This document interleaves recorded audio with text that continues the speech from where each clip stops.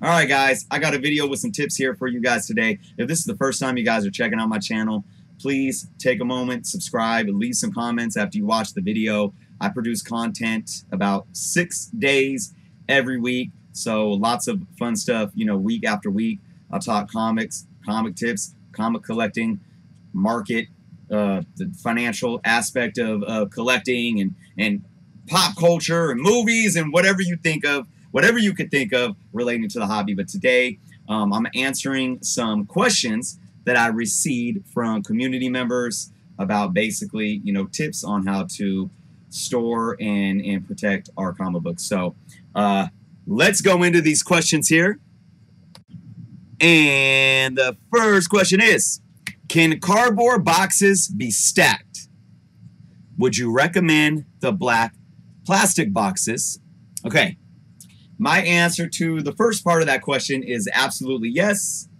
Boxes can be stacked in a couple ways, okay? First off, and I have a lid right here. If you have a box, all right, if you have a short box and you have the lid on it,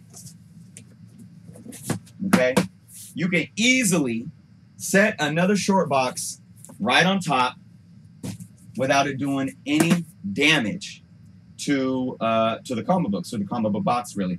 These boxes, I mean, they're cardboard, but they are sturdy. Now, you have different brands. Like this is a Comic Defense. I don't know if you guys can see that from here, but there's a little label right here. This is Comic Defense, right? Then you got, let's see, which one is a BCW? This is a BCW brand. I highly recommend the BCW brand. They're actually a little bit longer than some of the other brands. They're longer than the Comic Defense. So they could fit a little bit more comic books, but they're still a short box, so it's a good size. And they're really, really durable. BCW, I love BCW all day, every day.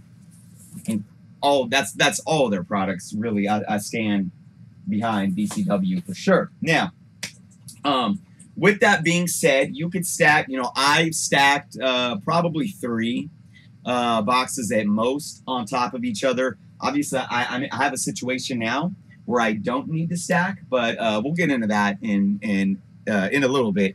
Second part of this question, would you recommend the plastic black boxes? So for those that don't know, there are the sturdy, strong plastic boxes that are about 3 to 4 times the price of the cardboard ones. So you're looking at about, for a short box, cardboard box, BCW, you're looking at about $5 on average. Sometimes maybe you can find them for a little cheaper than 5, sometimes maybe a little more than 5. But if you go to a LCS, you're going to find a short box for around $5, okay? You're going to find those plastic black boxes from anywhere from $20 to even $30. So, that's 4+ times the cost. I think I said 3 originally, but think about it, that's 4. 5 times 4 is 20. It's a lot more costly. So my thing with answering these questions is always about budget. Hey, if you have extra cash to spend, go ahead and buy them, the plastic ones, if that's what you like. But you have to understand why you like them. And that kind of leads us into this second part of this question, or excuse me, is a separate question, but it pertains to what I'm saying here, and that is, does sunlight or UV rays penetrate through cardboard comic boxes? The answer to that is no, they do not. So your comics are completely protected in this. So that goes back to the first question. Should I buy the black plastic ones and spend 4 times more? Don't do it if you think that you're getting better protection for your comics, because you're not. I'm going to say that I stand by cardboard boxes all day, every day. I don't really see myself ever spending 4 or 5 times the amount on a plastic box unless I became a millionaire. I mean, I really don't see it. I love the cardboard boxes for what they are. Now, keep in mind, I've never had the experience of having a plastic one in my collection to where I might start getting fond of it. But yeah, ultimately, they're not going to protect your comics any different as long as they're sitting in a room when it comes to UV lights or sunlight. It is not, UV lights do not penetrate through the cardboard. Now, you do have the handle hole right here. Okay, so you know, if you have a huge window, say I had a huge window right over here, and I have my book sitting right here, and it's hitting that light every day, you want to be careful of that. But the way that you can stop that from happening is you could put a piece of cardboard in the front of your box inside, or a couple of backing boards, and that cardboard will indeed block out the exposure from the handle piece. So don't worry about UV rays in cardboard boxes, any boxes for that matter. I mean, the plastic boxes will also protect them from UV rays. What I do, what I will bring something up towards is a lot of people keep their comic books in plastic tubs that you can get at, you know, Walmart or Targets, and those plastic tubs are usually clear. Those will not stop UV rays and sunlight from damaging your book. So that's one thing to keep in mind. If you do keep them in those tubs, you probably want to make sure that they are in a cool, dark closet, or just in a room that is completely blacked out, blackout curtains and everything. And you don't want the exposure of lighting even to be on them for a long period of time. So hope that answers that question there. Next question. What works better, short box or long boxes? All right, guys, if you guys can see this here, my unit that I have here is set up for long boxes. Each cubby fits a long box. And it works perfectly in this setup because it allowed the desk to be the proper size for me to have a tabletop that I use as a desk and to house my comics, and to set a little bookshelf on top, right? It works perfectly. When I bring them out, it gets a little tough. And what I usually have to do is I have a stool that I'll set like right here, and I can bring it out, because once you bring it out like this, it starts to dip and it'll fall, and it's hard to hold it and, you know, look through the books pulling out. So I set this side on the stool, that way it can sit here and I have both hands to go through my comics and pull them out and whatnot. So now the bigger answer to this question is I do prefer short box than long boxes. Some years back, probably like 6 years ago, I said, you know what, I'm going to switch everything to long box. Why not, right? They fit more books.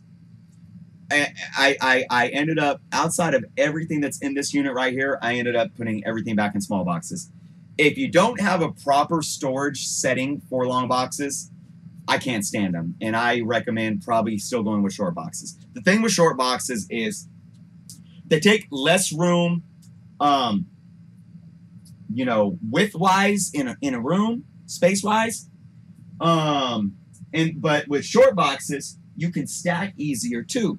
So as you can see on these shelves here, what used to be in long boxes and that would come out twice as far, so I didn't have enough walking space, now I can stack higher. And also, they're easier to get into. They're easier to pull off the shelf and look into. They're easier to pull off completely, like set on a floor. And for those that are constantly moving, it's easier to lift physically. There was a point in time where I was lifting a lot of long boxes, and it was really hard on my back. So for those that have back issues, or those that may be kind of older, you know, lifting those and moving those long boxes could be really tough. I definitely recommend short boxes, unless, like I said, you have a real feasible storage setup that could really work with long boxes. So that's just my opinion on that. All right, next question. Is there a system for keeping books from sliding down or bending when the box is full? So that pertains to, again, let's see, which one should I use here?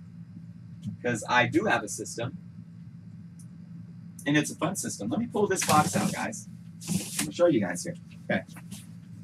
This box, you can see here, is not full. You see that? So see when I do this, they slide. Look, if you guys can see, look. They slide, right?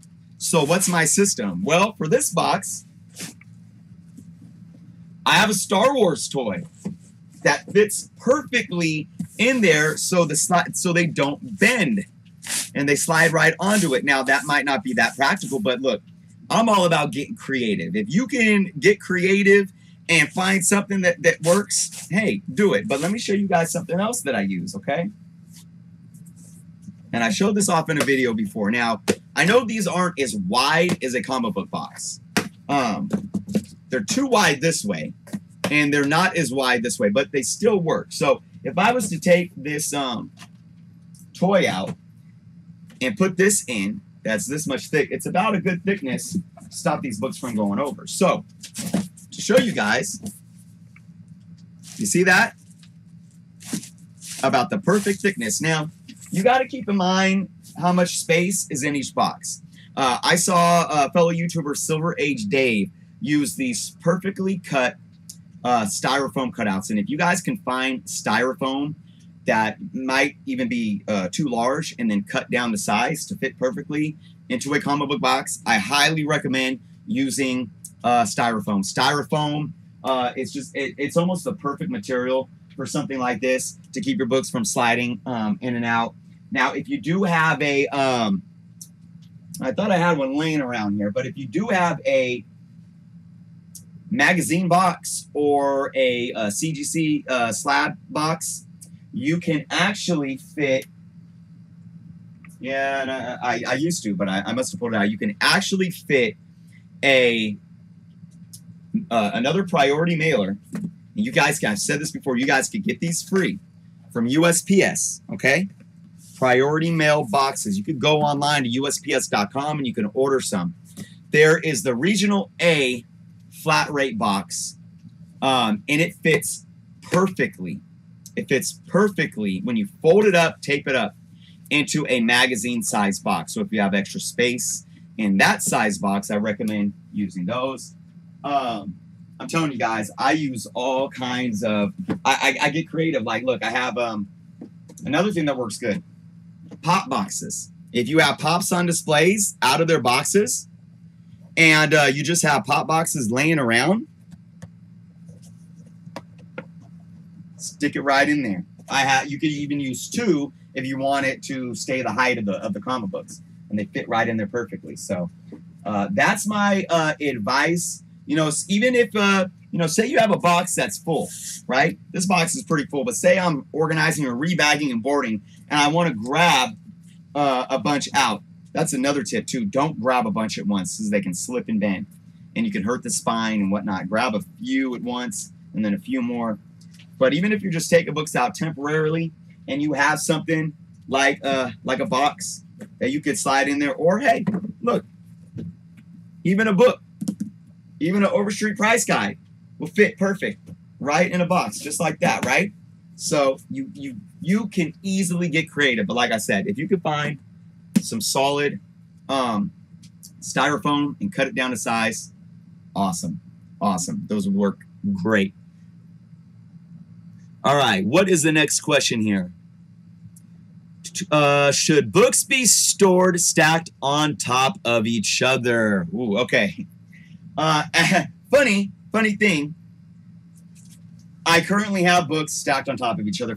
For you guys that watch my videos, you probably will see at least a small amount of books stacked on top of each other always. And it's just my process. It's because when I get books in, I have a process of, okay, these got to sit over here to be pressed. These got to sit over here to be rebagged and boarded or cleaned or whatever, right? But the easy answer to that is no. Don't lay books down stacked. Do not do it. If you do it, well, before I get into if you do it, but don't do it, and the reason why is this. And a lot of people in the industry will tell you guys about this, and I'll just repeat what a lot of people have said. When you have a book that sits flat, okay, it's not flat because there's a spine. There's staples. There's a spine over here. Obviously, the spine is thicker than the rest of the book, okay? So when you sit books flat on top of each other with weight on the spine side, it can cause stress and damage to the book, okay? You could see it if there's been, especially books that have no bag and board on them, if they've been sitting like that for months or even years at a time, you'll see a roll you will see a roll in the book from doing that. Now, if you absolutely have to stick books, you know, stacked on top of each other, and I just pulled these out yesterday. Do this with them. Take half with the spine on the left side and half with the spine on the right and stack them like that. Okay? So half of these books are facing this way, half of them are facing that way. That way, the weight is evenly distributed. Okay? That's my advice there, but if you ever have them stacked up, you want to get to them as soon as you can to get them bagged and boarded and put in a box. Okay, you really don't want to leave them sitting around at all. I've gotten better with that myself, but like I said, I still go through a process, and you know, it is what it is. I think we all try to do our best, right? All right, I think we got one more question for this video, guys, and that is, I live in a warm environment. How do I mitigate heat and humidity? Wow, such a great question, and I got some things right here for us today. Okay, I've said this a lot in videos. The biggest thing about protecting your comic collection is storage, okay? We talked about all different kind of storage things today. We talked about boxes. We've talked about keeping them in boxes where they don't fall over and crinkle on each other and bend and create spine warp. You know, we talked about not setting them up, but the biggest issue when it comes to storage is climate. It is the environmental impact on those books, okay? And sometimes that's out of our control. I live in an area where we have extreme heat in the summers. Winters can get kind of cold, but our summers are just hot, sometimes dry, sometimes humid, and it's tough. And I have this room, which was built in our garage, that is insulated, but it doesn't have central heating or cooling. So it's tough for me. It's summertime right now. I'm battling it. I do have a plug-in LG unit that I run. I also have a basic fan, plug-in fan, and I have a ceiling fan as well to keep flow circulating. But that's not enough. So let me tell you guys some tips. Even if you are in a climate where, you know, you have decent temperatures during the summer and during the winters, I still recommend at least having something like this. This is a damp rid. You can find them for like $2 or $3 at Walmart, Walgreens, Costco, Targets, whatever. You can even find some at the dollar store for $1. I bought these online. I bought a pack of 2 online for like $8, I think, right now with Target. And they last a good while, and they help soak up the moisture in the room, okay? But going through damp rids like this, because they are disposable, you throw them away. You know, I probably keep it in here for about a month before I have to throw it away because it gets filled with water. It's going to get costly buying those over and over again. My biggest recommendation for heat and humidity. Well, heat, obviously heat. If you can store your books in a room with central cooling, #1, do that. But if that's not an option, I definitely recommend doing whatever you can do to keep the actual temperature down. We're not talking about humidity. We're talking about temperature. And like I said, I have a plug-in LG unit. It costs about, I believe, $200. And I've had it for, what, like 4 years now? And it does a really good job. Sometimes it's hard to keep up on 100-degree days, but it does a really good job. It's not too bad on our PG&E bill, on our energy bill. But when it comes to humidity, outside of the damp rids, I absolutely suggest you guys investing in a dehumidifier. Okay? This guy right here cost about $60, $65. You don't need a big one, okay? My room is a little, it's about 225 square feet. This covers up to about 250 square feet, and that's all you need to worry about. And it's a plug-in unit. You turn it on. It does fill up with water, and it's really easy. You don't have to worry about it really spilling. You can keep this in a room with your comic books and not worry about water getting anywhere and damaging your books, as long as you're not picking up and like tripping with it and it flying, you know. But it has a little tray. right here that the water goes into, and it goes into a little tiny hole. So even when you take it out, water can't get all over the place, right? You clean it, you put it back in, and you just let this run. Now let it run for a good few hours a day during the summer, and it works wonders. And this will last you long term. So when you think about it, if you're paying anywhere from a couple to a few dollars for Damperids and changing them out, paying $60 for something like this, definitely worth it. So, whew, all right. Those are the questions that I'm going to answer today, guys. A big part of, before I wrap this video up, a big part of protecting your comics too is bags and boards. I've done multiple videos about bags and boards. You guys can go check them out if you haven't watched them yet. I will do another one answering some more specific questions about bags and boards in the near future here, kind of as a part 2 to this. Before I go, though, I do want to say this. I've said this before. Bags and boards don't matter if you aren't taking the necessary precautions in terms of environment. And that means everything that we talked about here: UV rays, sunlight, heat, and humidity. If you aren't mitigating those issues first and foremost, it doesn't matter if your books are without bags or in bags or whatever. You are going to welcome some sort of environmental damage to your books to some extent. Okay, so that's my kind of word of advice, but don't let that undermine the fact that bagging and boarding is one of the biggest key elements to comic collecting for many reasons. It's something that I love to talk about, and like I said, I'll be talking about it very soon in a video in the near future. So thank you guys for watching. If you guys have any more questions for me, please leave it in the comments. I'll be happy to answer them in the comments, or even make another video answering some more questions. Thank you guys so much. If you haven't subscribed yet, please do so. And until next time.